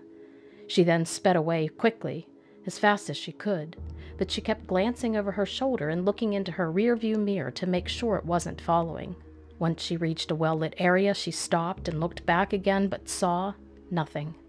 She decided to report the incident to the local police station once morning came around. But when she got there and told her story, she too was met with skepticism by the officers on duty. However, they did take down her information and said that if any similar reports came in, they would contact her. But no follow-up ever occurred for either woman, or so that's how the story goes in my town. So I'm not sure what happened after that. I've heard this story many times over the years, and I have no idea what this animal really was or why it was there in the first place. Was it some kind of a cryptid?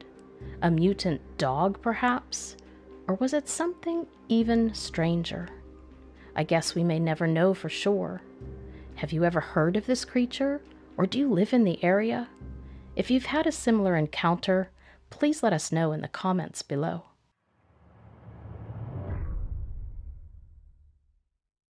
This encounter takes place in State College, Pennsylvania, in October of 2019.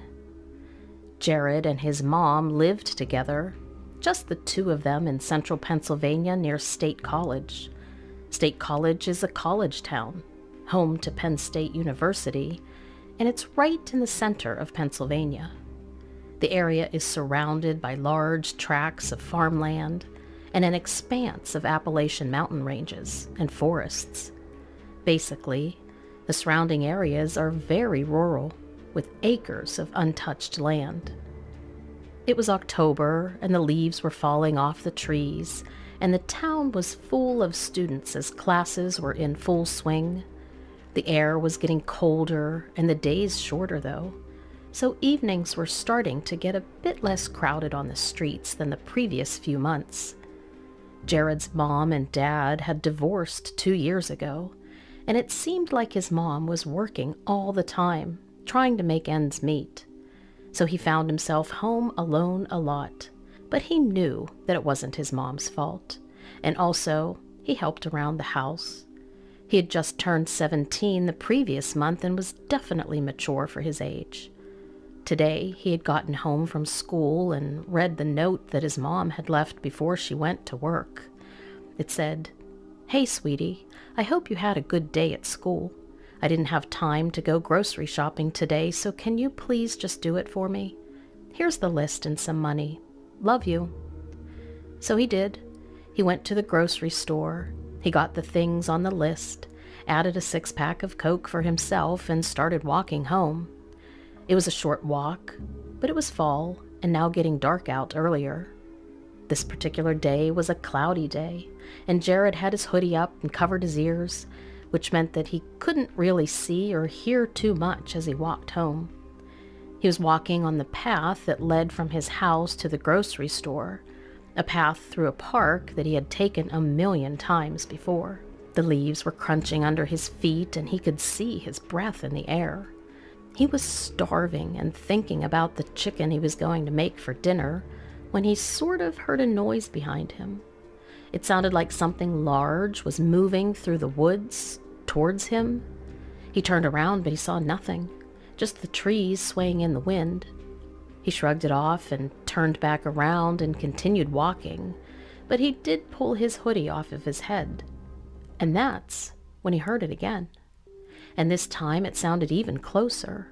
He started walking faster, but whatever was making the noise was also walking faster now too. Jared began to run, but before he could get far, whatever was chasing him caught up to him, and he felt something bump into him from behind. He fell forward to the ground, and the groceries broke out from the plastic bags that he was carrying. They scattered all over the path. While still on the ground, Jared turned his body around, only to see a large, wolf-like creature looming over him. It was taller than he was when he was standing at full height, and its fur was a dirty gray color. It had yellow eyes that seemed to almost glow in the darkness, and it was staring down at him with its eyes burning into his. Jared was frozen with fear. His thoughts immediately went to trying to figure out if the creature was going to harm him. But the creature didn't attack him. It just stood there, looking down at him. Jared watched as it breathed heavily, making puffs of air that came out of its mouth and condensed on its nose. After a few minutes, it turned and walked away, disappearing into the woods. Jared lay there for a few moments longer, trying to process what had just happened. He had never seen anything like that before. He didn't know if he should call the police or just get himself home. He decided that he needed to get home right away. So he pulled himself up, left all of the groceries because he now had no way to carry them, and he ran the rest of the way home, not stopping until he was inside. He instantly locked all the windows and the doors and then called his mom and described to her what had happened. She instantly called the police. She wasn't even sure that it had been the creature that Jared described, but it was clear to her that something not right had happened. His voice had made that very clear to her. The police came and talked to Jared and took a report saying they would head over to the park to see what they could find. But in the end, they didn't find anything. And when they went out to look for the creature, nothing was there. The strangest part was that they didn't even find the groceries that Jared said he had dropped and left behind. It was almost as if the entire thing hadn't happened. It crossed Jared's mind that the creature could have picked up the groceries and taken them, but the whole thing was just so bizarre. No surprise, Jared never went back to that park again, and he still thinks about that creature sometimes when he's alone at night. Was it real, or did he just imagine it? No one else can confirm other than him, and the experience has him so shook up that he's not even sure what to believe anymore. Sequoia National Park is known to have some strange and wonderful creatures. However, there have been stories circulating recently of something else, something that doesn't quite fit into any of the park's ecosystems. In September of 2018, two brothers hiking in the backcountry of Sequoia National Park had an unusual encounter with a creature that shook them to their core. Miguel and his brother Carlos were 21 and 24 when it happened. They had spent the previous days camping and hiking, and they were getting ready to head back home the day they had the encounter. It was early morning, and the sun had just started to peek over the horizon, casting an eerie glow on the area around them. They had gotten up very early that day since they wanted to hike some of the High Sierra Trail. So they headed out, and at one point, Miguel had hiked a bit ahead of Carlos when he heard Carlos shouting behind him. When he ran back to see what was wrong, Carlos was pointing frantically at something in the bushes, a short distance away. Miguel looked over, squinted his eyes, and that's when he saw it too. A large, furry creature was standing there, still and quiet, watching them intently with bright eyes that seemed to be glowing in the morning sun. The creature was much taller than both brothers, and it had a long snout. It was covered in thick fur that was a light brownish color. They stood there, not knowing if this thing would attack them or what it wanted, and they didn't want to move quickly to find out. So in the first few seconds, their brains told them it was a bear. But as they continued to watch it, they realized quickly that it wasn't a bear. Yes, it was covered in thick, light brownish fur, but it didn't take much to realize that this thing was actually unknown to them, an animal that they didn't have a name for. Miguel's hair stood on end, and he could feel his heart start to race. Carlos was still trying to convince himself that it was a bear, but that it was just sick or some kind of deformity, which was why it looked different. But Miguel said definitely not. In those moments, it was impossible for the brothers to decide what they were exactly dealing with, so they came to the conclusion that they would take a video, mostly so that they could remember what they were looking at, and also to show it to friends and family to try to figure it out. And then right as Carlos was slowly moving his hand toward his pocket to get out his phone, the creature made this loud, screeching noise, jumped over the bushes it was next to, and ran off into the woods. Carlos was able to grab his phone and click a quick photo, but it turned out to be a complete blur because he jumped when the screeching noise happened. The brothers then decided to walk over to the spot where the creature had been standing, and there on the ground they found unusual footprints that were wide and long, with 5 toes, but still basically the shape of a human foot. Miguel then took a picture of the footprints with his phone before they both determined that they had better make their way back to camp. They were a few miles away. It could take them an hour or so to get there. The return trip was the most anxious part because they both kept thinking about what they had seen and feeling like it was everywhere around them, wondering if it would show itself again. They would both later say that the entire way back they couldn't help but feel as if they were being watched. So when they got back to camp, they sat down and talked about what had happened, comparing each of their memories on the colors, the height, etc. Some of their details were different, but both were in agreement that it was something crazy. something so unique that they felt it was some kind of undiscovered animal. But what kind? And why was it in Sequoia National Park? And then, right as they were deciding what to do next, a car pulled up to their campsite. They both jumped. They were on edge. They became very anxious. Who could this be, they thought. But right away then they recognized the emblem on the side of the vehicle as the park logo, and the vehicle had a park ranger inside. The ranger got out and introduced himself, and then after a bit of small talk asked if they had seen anything unusual during their time in the park. He said he was just checking in with various visitors in their area. They looked at each other, wondering how he could have known. The coincidence was too uncanny that they figured he knew more than he was telling. So when they told him about the creature, he asked them to describe it in detail. And then he asked them to repeat the description 3 or 4 times. Next, the ranger shared with them that he had been getting reports of something similar from other campers for the past few weeks. He said there had been a total of 7 reports so far, all from different areas of the park, not just in their area. But no one had been able to present a good picture or video of the creature. The ranger thanked them for their help and told them that he would be in touch. He also told them not to worry and that he would look into it and try to figure out what was going on. But something about his words did not sit well with the brothers. They both agreed that the park ranger seemed a bit strange, and they also both felt as if he was keeping most of the information from them. So as the ranger drove away, the brothers looked at each other with this sense of wonder and awe. They had just had the most unbelievable camping experience of their lives, and they were now part of something much bigger than they could have ever imagined. But they also knew that they would likely never know the full extent. So as was their original plan, they packed up their things that day and headed home. They vowed to watch the internet and social media for any news or updates on what was happening at the park, and if anybody else posted anything about seeing things that were strange. They did continue to keep their eyes out for any online posts, but eventually, with nothing much being posted, they eventually lost interest in checking. And so, the mystery remains. What exactly did they see that day in Sequoia National Park? Was it some kind of undiscovered animal or creature? Or was it something else entirely? We may never know for sure, but one thing is certain. There is definitely something strange going on in the park.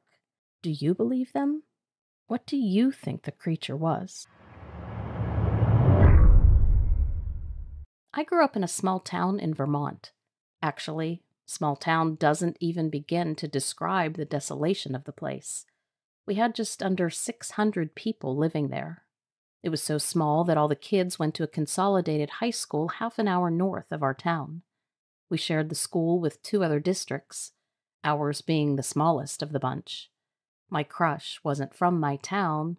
He didn't even know my name, but I knew his. He was the classic, unreachable type, jock on the honor roll and a place in student council. He was always smiling and surrounded by friends. So one day at lunch when I was a junior, one of my friends dared me to go over to his table and ask him out. I wasn't going to at first, but then I realized that it didn't really matter if it went badly. He'd probably forget I existed by the end of the day. And besides, it seemed exactly like the type of thing he would do if he were in my position. Like, just easily be social. So I started walking towards his lunch table, yet still mentally cursing the friend who put me up to it. And I instantly started getting looks from the other people at his table. When I finally got there, he looked up at me, and his smile eased my nerves a little. I introduced myself and asked him out, all in one gesture. I was awkward as hell, but trying to play it off cool. There was a party that night, he had said, and he would love it if I stopped by. I couldn't believe it. I was beaming inside. My friends couldn't believe it either, but like they really didn't believe it. They started getting all in my head and telling me that it was a prank or something. Like there was no way somebody like him would want anything to do with me. I was pretty upset about this for the rest of the day. My friends were jerks. And there was no way I wanted them killing my excitement, so I ducked out of school as soon as I heard the final bell. When I got home, the phone rang a few times, but I let all the calls go to the machine. I was sure it was just them trying to get a last-minute invite to the coolest party of the year, No chance. So I hopped in my car at about 7:45. The party started at 8, he said, and it was way over in the deepest part of their town. It was going to take at least 45 minutes for me to get there, so I figured I would just be fashionably late. My town was especially quiet that night. Some of the lights were on inside the pharmacy and the police station, but I didn't see any pedestrians on my way out. I don't even think a car passed. Sure, it was a small town, but this was off. I saw that my gas was getting low, so I pulled into the gas station before I left the town limits. The attendant was nowhere to be found, so I filled my tank myself and headed out. The back roads of this particular part of Vermont are eerie. Eerie to say the least. They always have been. Driving them alone at night is its own sort of isolation. And that night, the town was empty, and I was literally the only one on the road. But I just knew I wasn't alone. I randomly kept getting these goosebumps all over my body, like somebody had dropped an ice cube down the back of my shirt. Fear rushed over me for a second at one point, before I came to. It was dark as hell out there, too, and I wasn't sure whether or not I was going to pass out. If I'd gotten into an accident, who knows when somebody would have found me. So I pulled off the road into a small dirt clearing on the outskirts of the woods. I put the car in park and I kept the engine on, gripping the wheel tightly, trying to slow my heart rate. I needed air. So I got out of the car and I put my hands on my knees. I was starting to feel normal, but then I stood up and I arched my back in a stretch, and when I looked up at the sky, I gasped. I saw a dark mass above me, like directly above me, floating about 20 feet in the air. The night was incredibly dark and the object blended almost seamlessly into the sky. The headlights of my car were just barely reflecting some of their glow onto the shiny black thing. My mouth went dry, and I stood there for a few moments as if I was made of stone. I was in shock. This thing was floating in mid-air. Something whirred from the flying thing, something mechanical, and this was enough to wake me up, and I literally jumped back into my car. I poked my head out the window and I looked up at the sky. The thing had now repositioned itself ever so slightly so that it hovered directly above my car. I stared at it for a long time, like I was in a trance.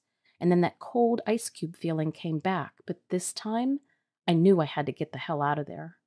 I put the car in reverse and I kicked up dust as I sped away. I didn't even know what I was running from.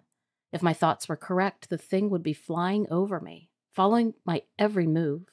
I forgot totally about my crush. I started speeding back to town. And I was speeding. I was only 15 minutes out from the edge of town when I checked my tank. It was nearly empty. Before I could make excuses, I knew that the floating thing above me was responsible. It wanted me uncovered and defenseless out there in the pitch black. The ice cube feeling came back. And then I felt my car start to rattle as I crossed the town line. The gas was almost gone. But at least now there were street lights. Amazingly, I made it to the gas station. My car stopped. I'd been cursing and sweating my ass off for the past 20 minutes, but I wasn't going to get out of that car. No way. I woke up the next morning to the attendant tapping my windshield with a genuinely confused expression. I hesitantly stepped out of the car and looked up. Just a blue sky. Nothing more. No floating object. I had the attendant fill my tank and I headed home. Whatever had happened to me that night, it was inexplicable, but I was just happy to be alive. Interestingly, I didn't feel like a loser anymore either. Somehow, surviving that ordeal all alone made me stand taller and feel more confident. Obviously, I never made it to the party, but that never bothered me. I literally felt like a whole new person after that. Thanks for listening. I had always hated the woods. To be honest, if it hadn't been for me having the dogs with me, there is no way I would have been anywhere near them that time of night. I used to have to walk through the woods on my way back from college in Ann Arbor, Michigan. But they creeped me out so much that eventually I started getting off the bus one stop later and walking back the long way around. I mean, at least there were streetlights then. On those paths in the woods, you could hardly see where you were going half of the time, or who was there with you. Anything could happen. Anyway, the only reason I started going back into the woods was a job. I had been at college for about 2 semesters, and I was really starting to run low on cash. I had a job the previous summer, but it ended at the start of school, so I hadn't worked since then. I asked around with my friends to see if there was anything going on, and one of them suggested dog walking. Now I know it sounds crazy, but honestly, I loved it most of the time. I've always liked animals, and except for one or two that get a bit boisterous now and again, the dogs in our neighborhood are pretty good. At least the ones I had to work with. Basically, the job is what it sounds like. At a certain time every day, you show up at a house of somebody who isn't home or can't take their dogs out as often as they like. You collect the dogs and their leashes, and then you just take a whole bunch of them out for a walk to make sure they get some exercise. Anyway, you can't let the dogs off the leash in busy areas because, one might run out in the road or whatever. They could get hit by a car. The real trick, though, is to find a piece of an open area or woods where you can let them off the leash to have a proper run. And that's why I started going back into the woods again. This gave the dogs some space to run around, and I figured nothing much was going to happen to me. If I had 6 dogs with me, what could happen? Until that night, I actually didn't feel scared at all going in there, so long as the dogs were with me. But now, well, I'll never go in there again. So that night I go into the woods and I let the dogs off their leashes. Most times they stay fairly close and they kind of play and jump all over each other and just sniff around like dogs do. But this day, something changed. It's weird because you would think that only loud noises and sounds would make you pay attention. Like if a balloon breaks or a car backfires or whatever. But the same thing happens when sounds stop. When things get quiet, you notice. Like when the sound should have been there and then it stops or it goes away, you suddenly get really hyper aware. And that's what happened to me. The dogs had run off a bit ahead, but after a minute or two, I couldn't hear them anymore. And that was weird. Anybody who has dogs will tell you they are not quiet animals. Especially when there's a few of them together, they're always barking or yipping at each other or whatever. But suddenly, it was like they just fell off the face of the planet. Suddenly, they all went silent. By this point, I was starting to get scared, so I walked a bit more cautiously. And then as I turned the corner, I saw all of them together, lying on the ground in the middle of the path, all on their backs, silent, with their bellies exposed. Now, when they do that, it isn't just because they want to belly rub. It's a submissive thing, like the weaker dogs do it in front of the leaders of the pack or the alpha male. It's the same thing with wolves. To start with, I wondered what in the hell they were doing, but then, well, I saw it. It wasn't a dog, and it wasn't a man. It was some kind of an other thing, a thing that you shouldn't be, that like it shouldn't exist or even be allowed to exist, like it was made wrong. In a weird way, it looked stretched, as if it had been pulled or wrenched too hard when it was formed. For a full minute or so, I stood stock still, frozen to the spot, my legs just refusing to work. I just stood there, and I watched. It had appeared out of the clearing from the trees on one side of the path, and it moved in these long strides, like a man. It stood up on 2 legs like a man, but those legs weren't like a man's at all. They had that funny backward arch at the joint, like a dog's legs, or the hind legs of a horse. You could see, in the way that the muscles moved beneath the fur, that it wasn't built like a dog either. It looked unbelievably strong, too. It had these muscles like knots of cable, like you could tell that with just one snap, all that energy could be released, and that it could just rip or tear apart whatever it wanted. I took all of this in, scared to stay, scared to move, just unsure of what to do, until it looked at me. More than anything, I remember its head.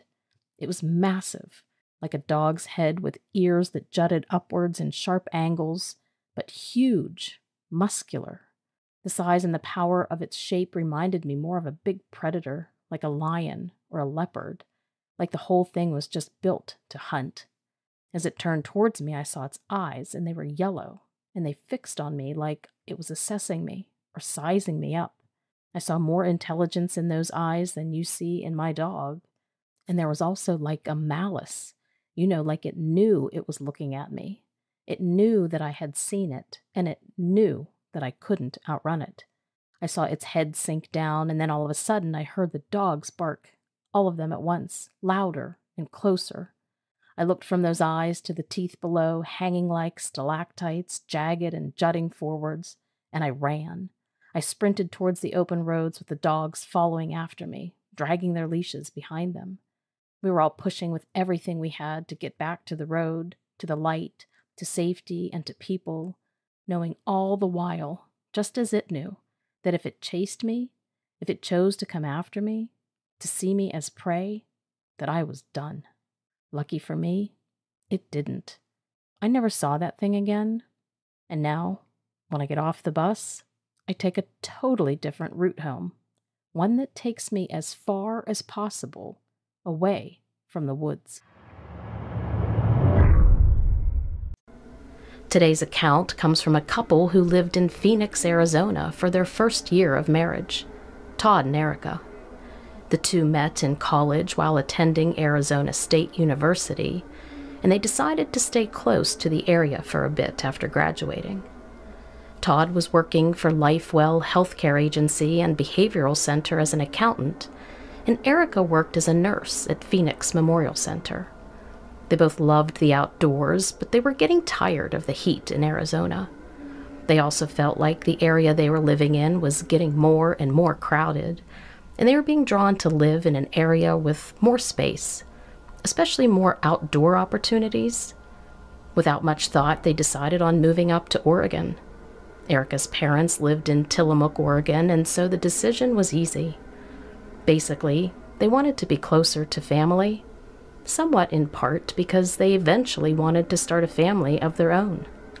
So they both sent out job applications, and Todd quickly landed a job as an accounting technician at the treasurer's office, and Erica was hired as a nurse at Adventist Health Hospital.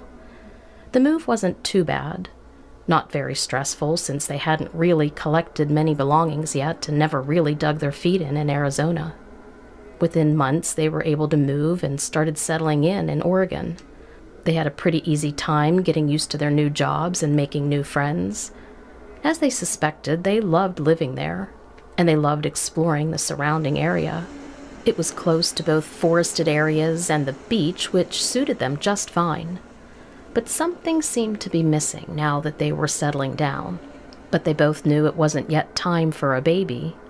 So within the first month of moving in, they decided to rescue a dog, a border collie named Waylon. Waylon was as happy as could be. You could tell that he was thrilled to finally be in a loving home and was completely full of energy.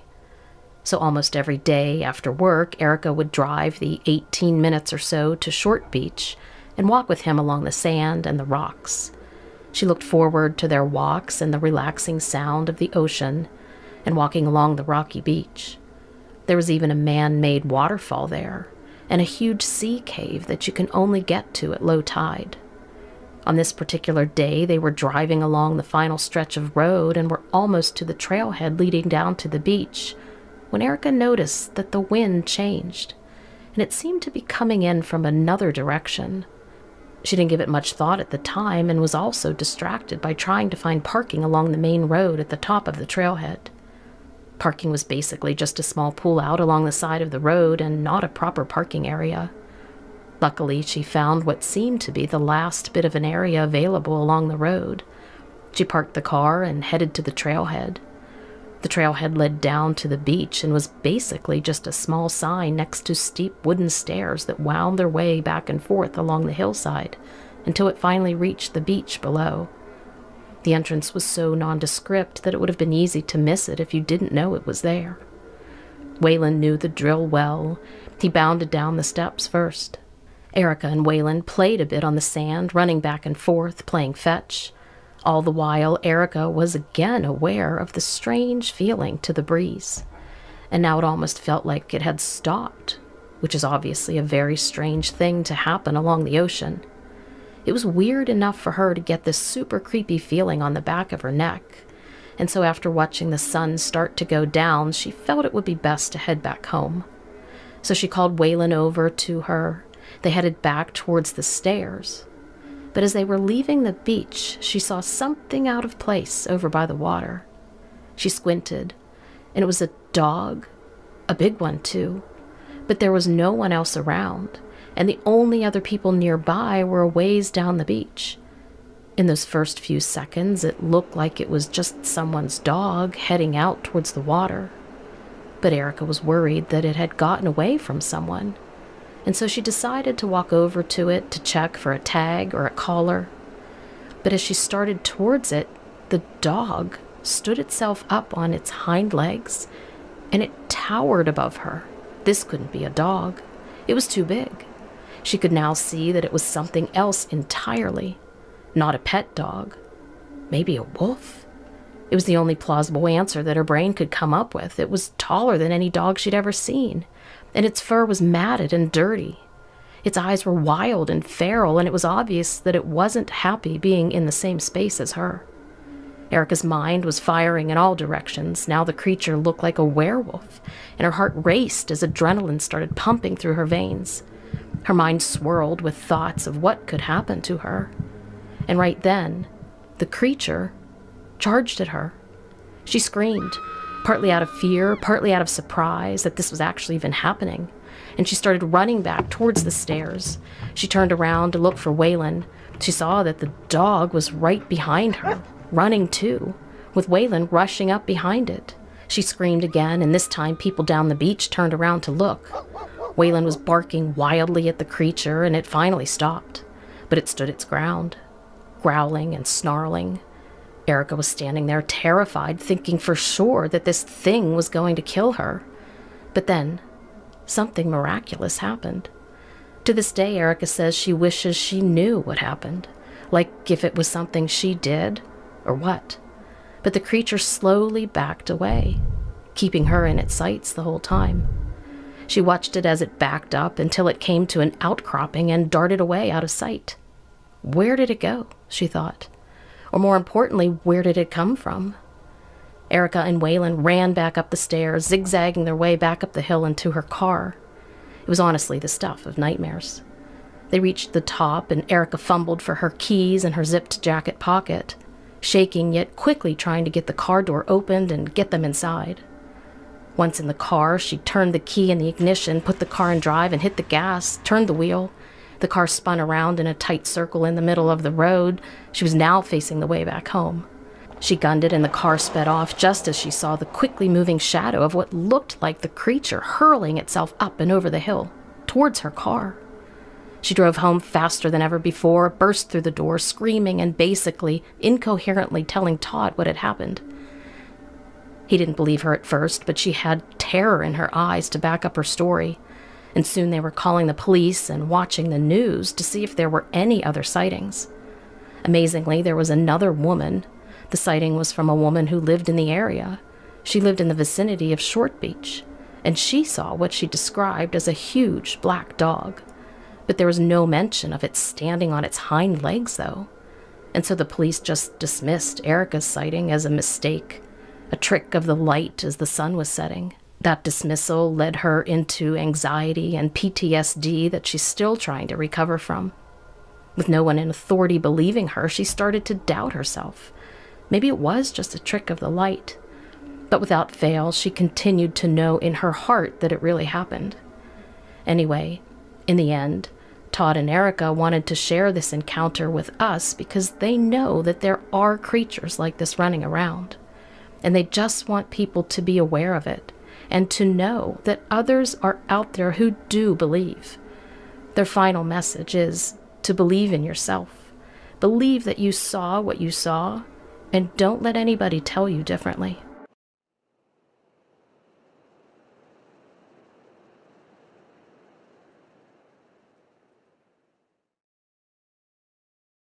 Hi, Lilith. I was walking around in a wooded area one evening with two friends during the summer of 2011. I don't want to disclose exactly where it happened since there's still some strange activity going on now, and I don't want those involved to be at risk. Anyway, On this particular night, my friends and I had stupidly decided to take a walk in the woods after happy hour at a local bar. We had nothing else to do and didn't feel quite like going home just yet, and we enjoyed sometimes getting away from the city lights. So we drove off to a local park, parked, got out of the car, and headed down one of the nearby trails. We knew full well that the sign said the park closed at dusk, but after a few beers, we didn't really care about the rules. I know, we were stupid. Anyway, after we got a bit into the woods and away from the city lights with only moonlight, I began to notice what looked like movement of large animals darting around in the woods. I kept getting quick glances of shadows darting around. At first, I thought I was seeing things on account of just leaving happy hour, but once I had my friends look too, we all agreed that something weird was definitely out there. We decided to stop walking and stand in one place, stand in sort of a circle, but with our backs to each other so that we could all see out. We stood there and we watched. However, none of us were in a super patient state of mind, and within only about 5 minutes, it seemed to all of us like nothing more was going to happen. So we all sort of relaxed a bit, when all of a sudden, something slid out from behind a tree and charged our circle. It was huge, and it happened so fast that we didn't have time to effectively react. But luckily, my one friend managed to kick the creature with his foot, while the other managed to grab and hold onto the fur on its head. I thought that was a pretty stupid idea, but I was frozen with fear and I had no idea what to do. I literally could not think. All that was flying around in my head was if we would all be able to make it out alive. And that's when the creature that my friend was holding on to started thrashing around and howling, which made me think of a werewolf movie where the creature is actually transforming into a dog. I don't even know if that's a real movie, but I kid you not, that's what came to my head at that moment. Obviously, this thing we were dealing with was huge, and it was able to break free of my friend's grip instantly. Anything could have happened next, but we all watched as it ran off into the woods in the direction that we had previously seen all those figures moving around. My two friends then sprinted out of there, but only because I couldn't move, I stayed back for a moment to try to process what had just happened. I just couldn't believe that my friends had sort of fought back at this thing. It was crazy. Anyway, I was finally able to run back to the car, and I jumped in, joining the other two who had run off before me. I was so shaken up that I didn't even think about yelling at them about leaving me back there, and I just sat there for a few minutes trying to calm down before I could even function enough to start and drive the car. I asked them what they both thought we had just seen. They both thought either dogman or werewolf, but none of us was really versed at the time on these things, and so none of us was exactly sure. I didn't really want to think about it anymore right then, so I just turned on the car and started driving out of the park. I really don't know what to think of what we all saw. Part of me wonders if we saw the only one, or if there are more that we didn't see. But all three of us saw all those creepy shadows, and we all have the same memories, so it must be true that there were more than just one. But let me tell you, what happened to us is certainly not something you want to have happen to you, especially when you are in a dark forest. All three of us are still affected by that night, and it's one experience that I'll never be able to forget, even if I wanted to. Lastly, I'll share with you that I'm a bit worried about the future. I'm pretty sure those things don't fear the human race, and I have a feeling that they're going to be way more dangerous. Our next encounter comes to us from Utah's Zion National Park, one of the oldest inhabited places in the United States. Habitation there started roughly 8,000 years ago with small groups of Native American families. Although Zion is a relatively small park as far as national parks go, it's still one of the most popular in the United States. It's estimated that over 4 million people visited the park in 2019. However, Zion is not to be taken lightly. It can also be dangerous there. In 2017, there were 17 search and rescue operations conducted in the park. More recent numbers are yet unknown. One of those cases was the disappearance of a woman in her 30s named Amanda. Amanda was an experienced hiker who had visited Zion many times before. That summer, she called her mom to tell her she was planning a solo hike there. Now, this was not unusual for her since she was an experienced hiker and had done this kind of thing before, even many times at Zion, since she lived just north of Las Vegas. However, her mom had a bad feeling about it that day, even though she didn't know why, and asked her not to go.